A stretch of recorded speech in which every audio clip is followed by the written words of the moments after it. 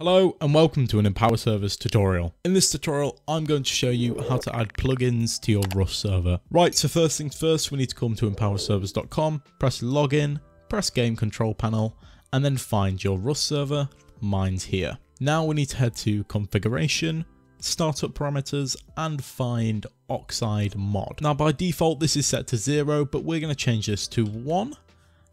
And then that will automatically save for you. Now head back to your console and we're going to need to restart our server. Once you see that your server's marked as on, that means it has started up correctly.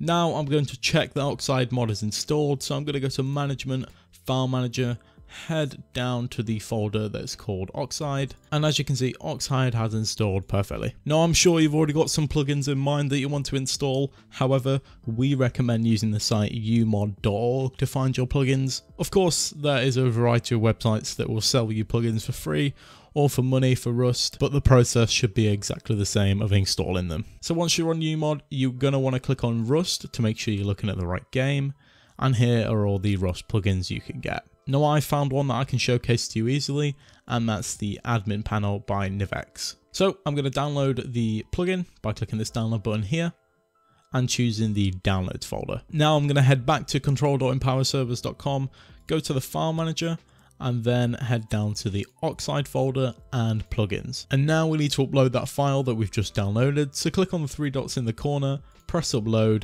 and then click on your plugin and press open. It should upload fairly quickly. Once it's uploaded, head back to the console and you need to restart your server. So once your server's online, you're going to want to give yourself permissions to use the plugin. Now some plugins won't require any permissions to use, but as we've downloaded an admin plugin to showcase this to you, I'm going to have to give myself administrative privileges on my server. So what I need to do is get my Steam ID. To do this, I'm going to head to Google and search Steam ID. And we're going to click on the top link here, steamid.io. Now you can either sign in through Steam to this website to get your Steam ID, or you can enter in your custom URL. Now, if you're unsure of your Steam URL, you can find it here when you edit your profile on Steam.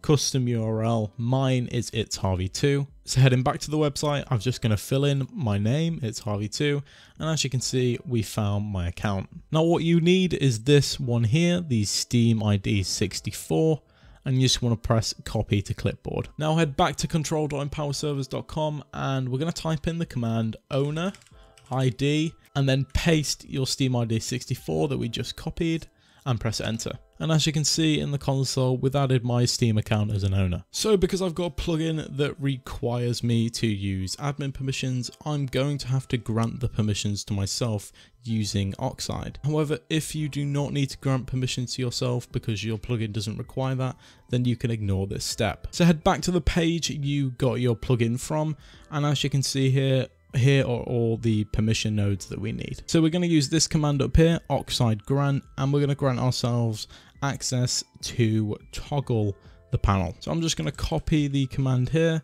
and then we're going to head back to empowerservers.com. So I'm going to type in the command oxide.grant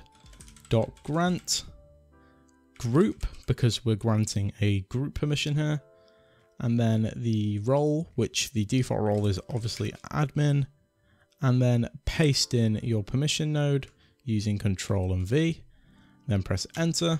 And as you can see here, that command has worked fine. If you want to know how to use the permission, just type in oxide.grant and it gives you everything you need to include here. So as you can see, we've got a few commands for this plugin and they can be found on the umod page. So I'm going to test out admin panel hide and admin panel show. So I'm going to open the chat and type in admin panel hide. And as you can see, the teleport button on the right side of the screen disappeared. And I'm now going to type in admin panel show. And as you can see, the teleport button appeared.